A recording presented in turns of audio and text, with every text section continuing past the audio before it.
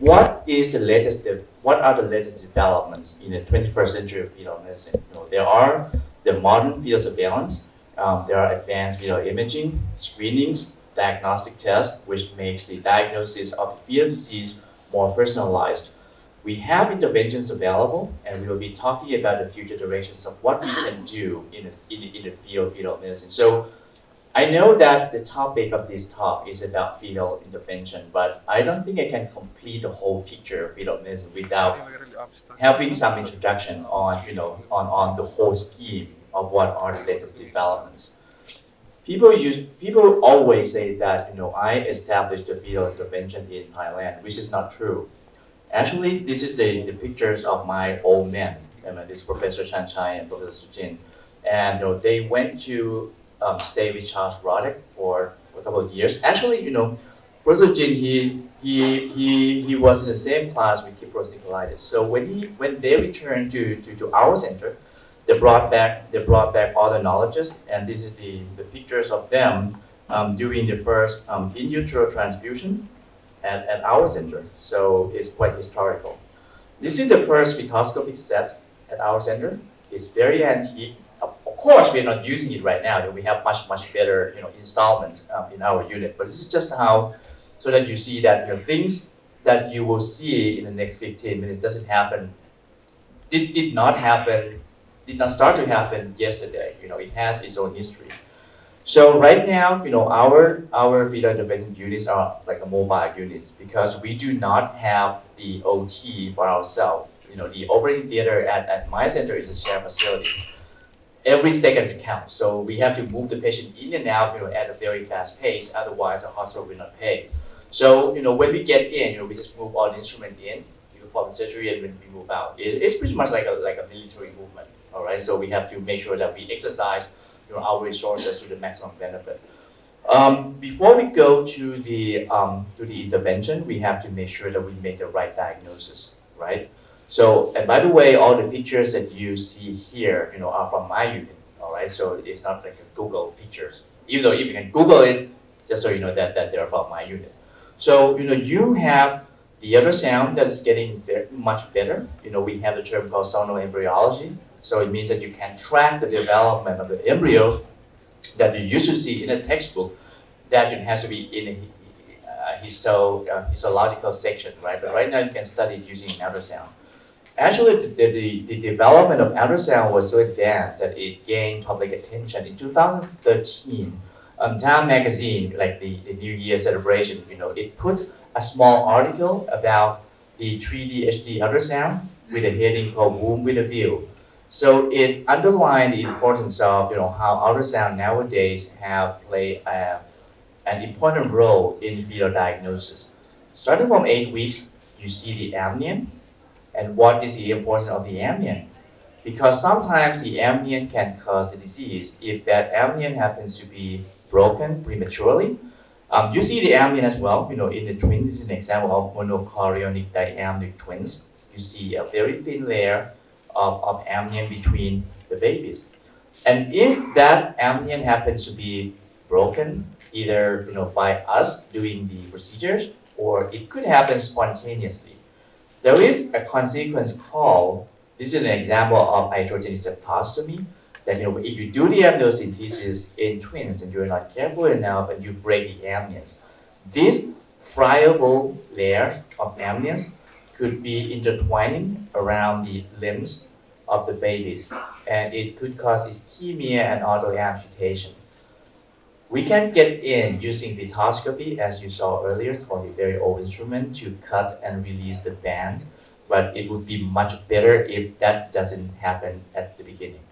So at 9 weeks, you start to see some limb movement, and you start to see that the babies look, more like human. And again, certain diseases could be diagnosed at this stage. For instance, cystic hygroma.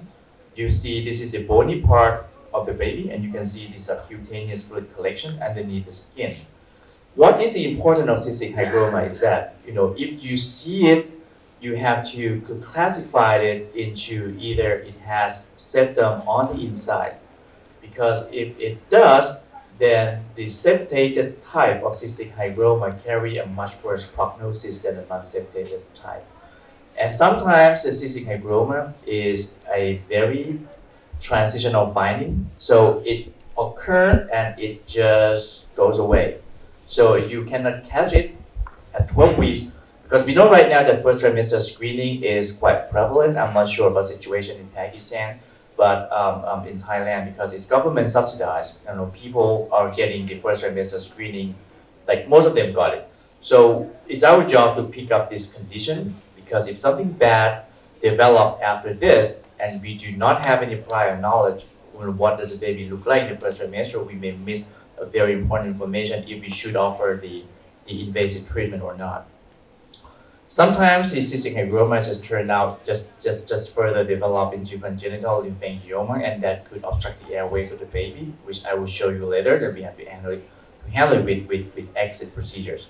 If it's getting very bad, it could develop hydrops. So usually cystic hygroma with hydrop is 100% mortality. So you should not attempt to do any heroic intervention for this baby. All right. You see a huge amount of scalp edema. Of course, 3D pictures looks beautiful, but it's not just the beautiful, it's not just the prettiness of the image that we look at. We use the 3D ultrasound to communicate with the patient. When we say to the patient that, okay, your baby is swollen, they don't really understand what does it mean. But at 13 weeks, if we are able to produce this image to the family, it's going to be able to shorten our counseling time. We have a term, like a nickname for the virtual fetal laparoscopy, when the baby has significant ascites. You can pretty much peek into the belly of the baby and seeing all the internal organs. Again, this is not very fun to look at, because it means that this baby is very, very sick, and we don't like to see it very so often. I think there will be a speaker talking about the fetal behavior, later. 3D ultrasound allowed us for picking up the facial expression of the baby in the womb. The baby doesn't look the same. People will always say that, okay, the fetus is a fetus, they look all the same. They don't, actually. Some minor changes or deviations, like the low-set ear, could signify many syndromes, which could be related to chromosomal abnormalities, or it could be related to genetic syndromes. And many times it means that the baby will have some degree of delayed neurological development. So beware of the cranial facial structures of the baby is something that's quite telltale. Again, why I'm talking about this? Because if you have a baby with a conditions amenable for fetal treatment, for instance, the baby has congenital diaphragmatic hernia that is amenable for fetal tracheal occlusion, and you see cleft, and you see low-set ears, this baby may not be a viable candidate before you can prove that the baby doesn't have any associated chromosomal or non-chromosomal anomalies before you start sticking the scope into the womb of the mother. All right, so make sure, again, the cranial facial profile is quite important. Make sure that you look at it thoroughly before you offer any treatment. Aside from there are many things, the subtle anomalies that you can look at. The face, the ears, the genitalia. I'm not sure if it is a gender-sensitive society here, but in some other countries, if you can reveal the gender is something that can tell us about the condition of the baby. For instance, this is an example of micropenis, hypospadias. The fetal micropenis can be associated with a number of syndromes as well. It's not just that looking at the gender just for fun. Okay, so we are taking it quite seriously. Okay, this is an example of micropenis before birth and after birth. These are the clinical relevance. When you see the baby with short penis, it's not just short penis, and you see the opening. Actually, you can witness that the opening of the urethra is not at an appropriate location. So it could be associated with many other syndromes. Again, for babies like with posterior urethral valve that is amenable for in utero treatment, if you see an associated gonadal or KUB anomalies, you might be a little reluctant to offer the invasive treatment to the baby, and this is why I raise this up. There are modern modalities for the ultrasound for you to take a look at, especially for the musculoskeletal assessment of the baby. I know that Professor Gilani is an expert on the musculoskeletal ultrasound, but when you talk about the musculoskeletal system of the baby in utero, is another realm. Okay, foot, under foot you see 5 toes. That's it. Everyone can see that. You see 5 toes. That's very easy. How many toes you see here? You see 6. So again, I mean, the polydactyly could be related to a number of syndrome as well. So this baby, we were able to prove that this baby has other multiple like subtle anomalies. And the microarray test proved that the baby may have a very high tendency of delayed development in the future. So the parents decided to terminate pregnancy. Short bones as well. You see short bones. You see the baby in a very odd position. Osteogenesis imperfecta and thanatophoric dysplasia right now is subjected.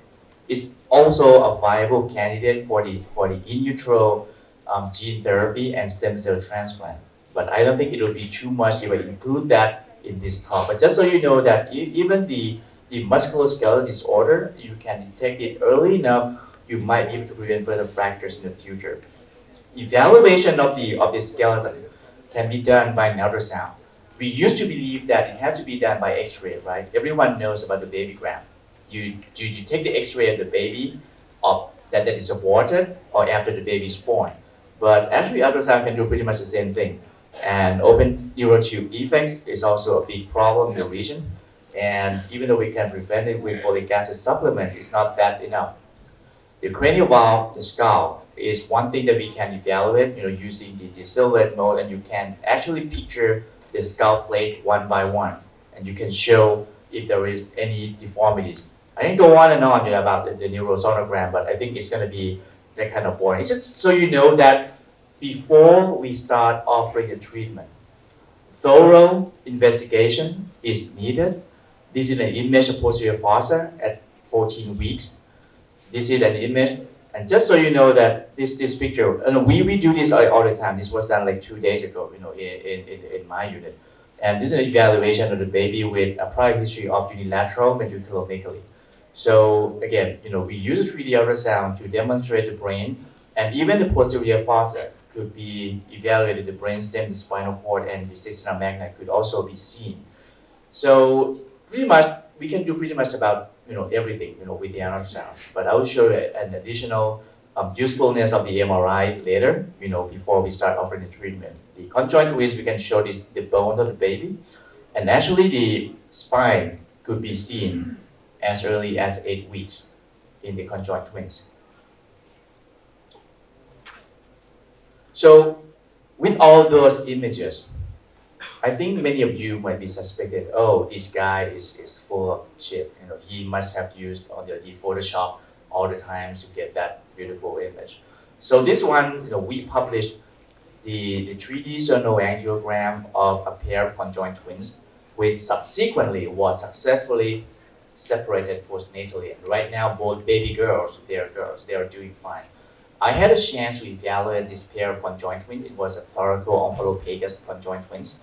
And back then, the angiogram was new, so we used that to evaluate the vascular connection between the babies, and we did not find any significant connections.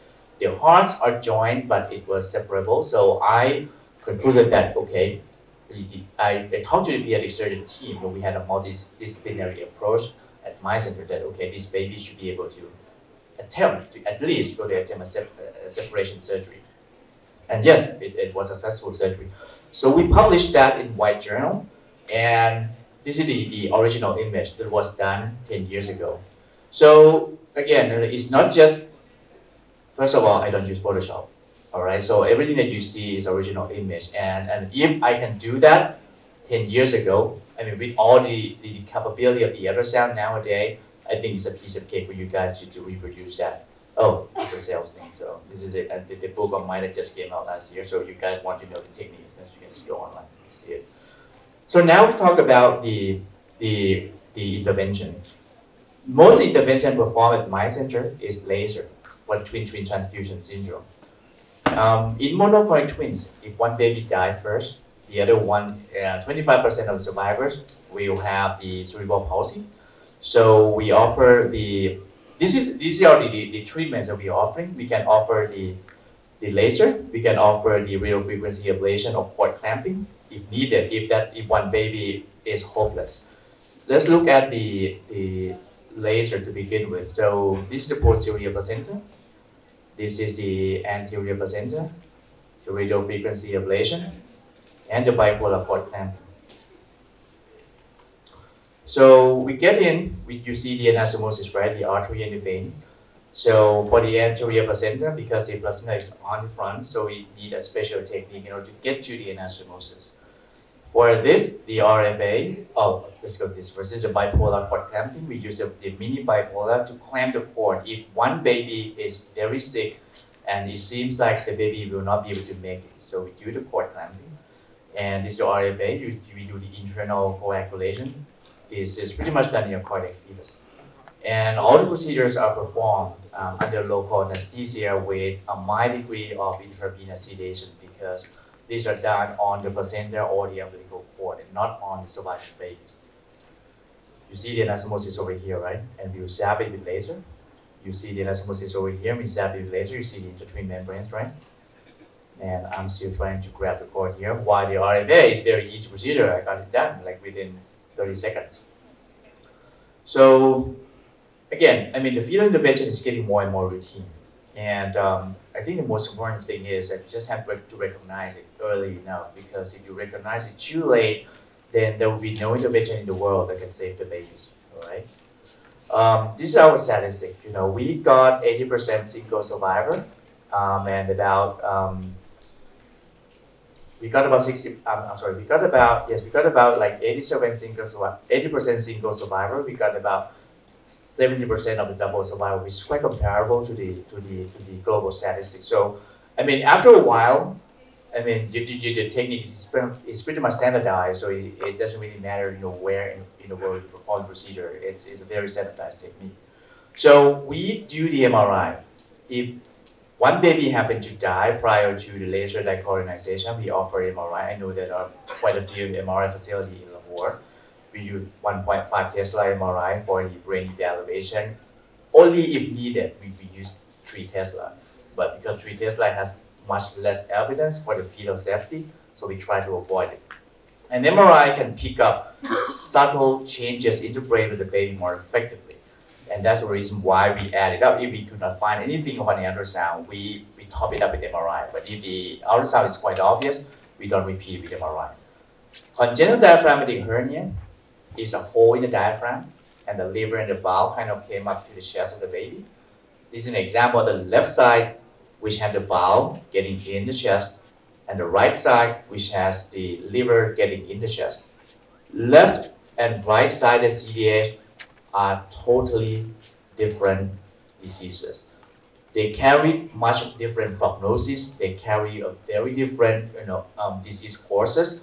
Right-sided CDH carry a much worse prognosis, and it carries usually we offer the tracheal occlusion, meaning we get in the trachea of the baby to occlude it to allow for the lung to expand, so that the baby can survive long enough to get the corrective surgical procedure after birth.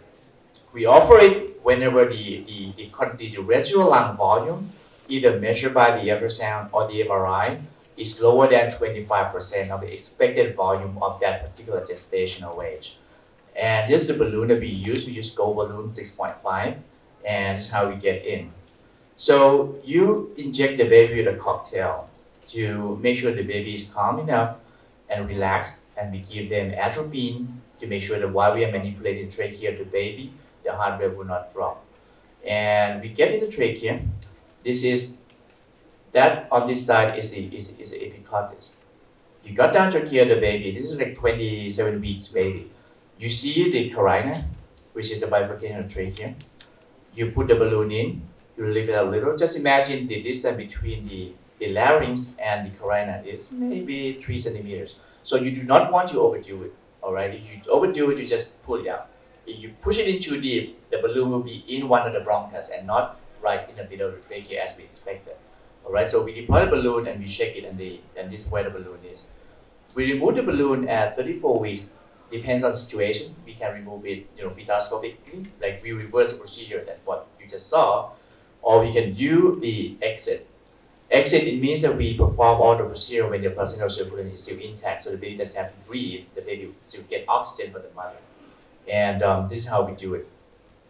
So just so you know, this is just so that, because I believe that you guys have read about the exit procedures, have read about the tracheal occlusion all the time. It's just an opportunity for you to see what the real life circumstances, and we verify the position of the balloon with the MRI. For the posterior urethral valve, you see the bladder of the baby dilated. The key factor, if the baby will survive, is that if the kidney is still functioning. You know that kidney is a filtration organ, so we need to make sure that filtration is still fine. This is an example of the pyelectasis, but you can still see the branching pattern all the way to the cortex. This is how the non-functioning kidneys look like. So this thin wall of cortical layer is not functioning anymore. You don't see any branching. You see the vessels straight from the renal artery to the cortex. So this is not a viable, not a functioning kidney. So we are not offering the treatment to this baby. Sometimes we're not sure. We offer them MRI just to make sure that this is the normal cortical appearance of the baby.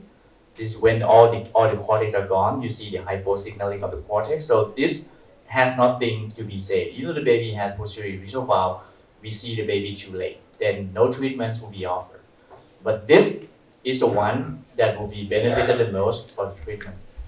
So when you see the posterior urethral valve, you see the hugely distended bladder. You see the distended proximal urethra, which can be shown on the inversion mode of the 3D ultrasound. This is the bladder and the distended proximal urethra. Using the surface mode, you can notice the trabeculation, which is the hypertrophic changes of the detrusor muscles. So you see that the muscle is kind of bulging, and you see, it is an evidence of a prolonged obstruction. So we know that this is something, there's a physical obstruction going on there. So I'm a trained urologist, so whenever I do surgery, I scrub in with a pediatric urologist. And the way that we do is that we get in using a curved scope, and we orienting it to the proximal urethra. If it is a valve, this is the proximal urethra that is dilated. If it is a valve, you see like a triangular piece of tissue with tympanic movement when you push it with saline solution. Again, I'm not a trained urologist, so I have no idea what valve looks like. He will tell me that, okay, Tom, you go. This is amenable for the treatment. Tom, stop it. This is not the case. We should abandon the procedure. All right. So we work as a team. Back there. Right? So we just pop in that valve. We stop the bleeding with laser at a very low power because we don't want to burn the whole thing. And then, on the other side, you see the mucosa of the urethra, actually. If you pop it, and then you see the ambient cavity, then I'm sorry, you can shoot your false track, and that cannot be good.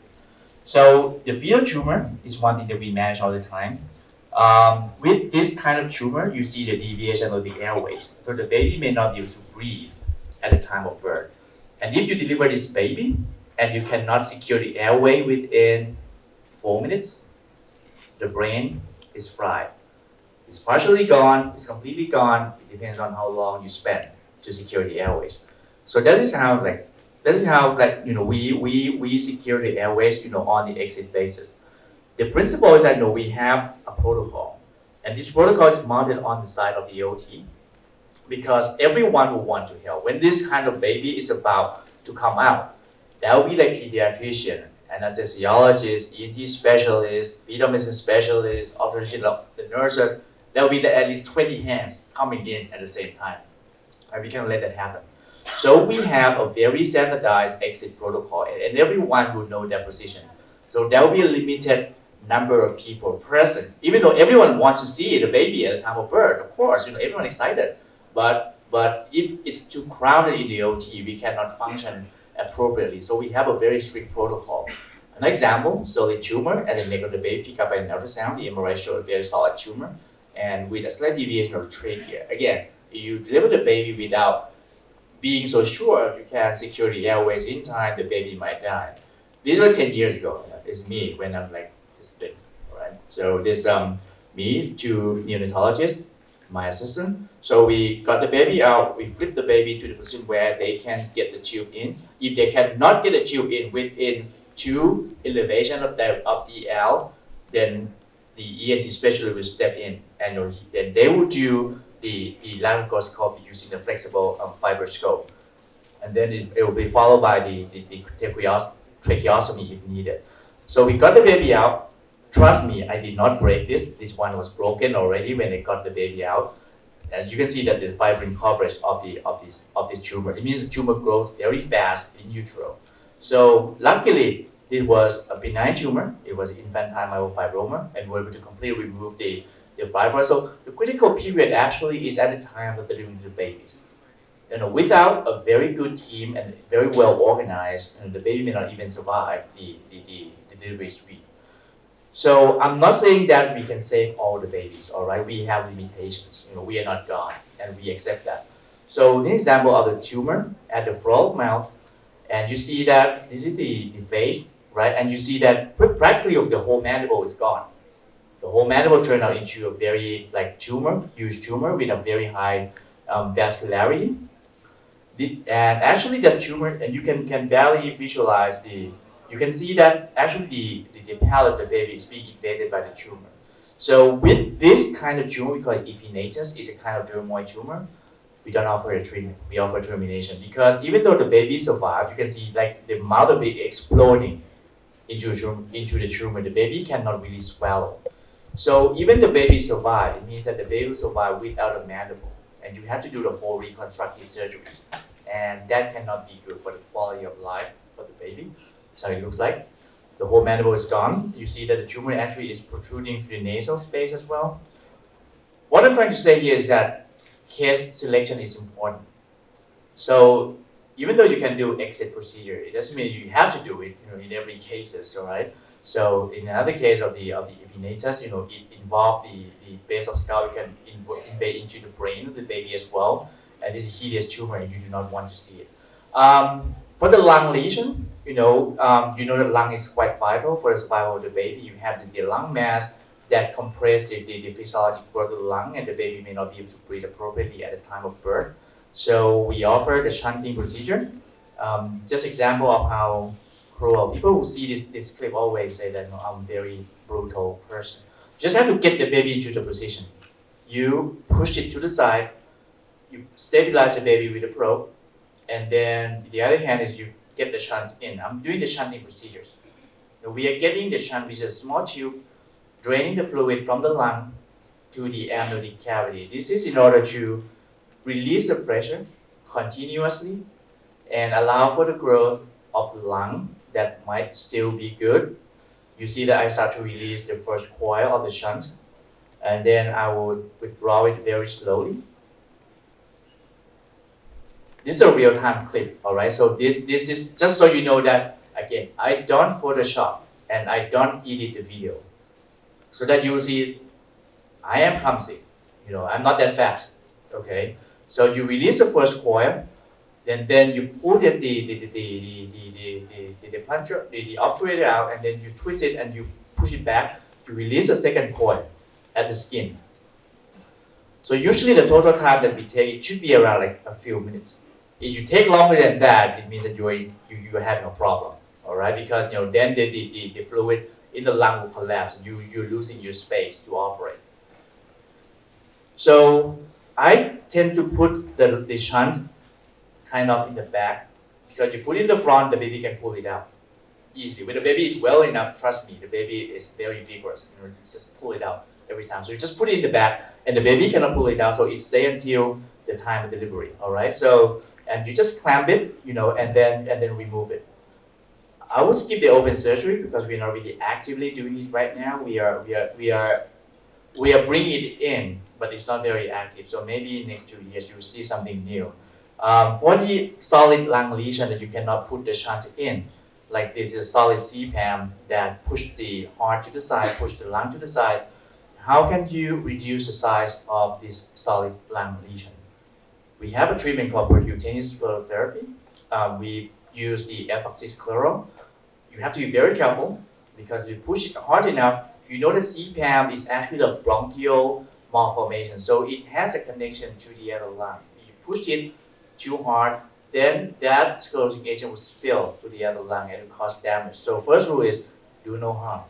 So we gently release the ethoxysterol into the mass after decompressing it, and then just observe the progression. You see that the tumor size drop, all right, the hydrops improve, and you see the subcutaneous edema is gone, the hydrocele is gone, but the baby still requires surgical removal, of the residual lung tumor after birth. The last disease that is amenable for treatment is chorioangioma. It's a tumor at the placenta, and it could present in various forms and shapes. It could be embedded, inside, protruding outside like cauliflower. It has a variety of treatment. A variety of appearance of chorioangioma. So, in a mother presenting with polyhydramnios, make sure you look very closely because many times you just miss it. You just miss it because it can present in various shape and form. So the way that we do it is that it can cause heart failure apparently because of the shunting effect within it. We can measure the MCA-PHV, the example of the fetal anemia. All right, you see the ascites. All right, so we measure the maximum velocity of the middle cerebral artery, and just look at the scale over here. I can go up until like 120, and that is huge. It means that the baby is severely anemic. All right.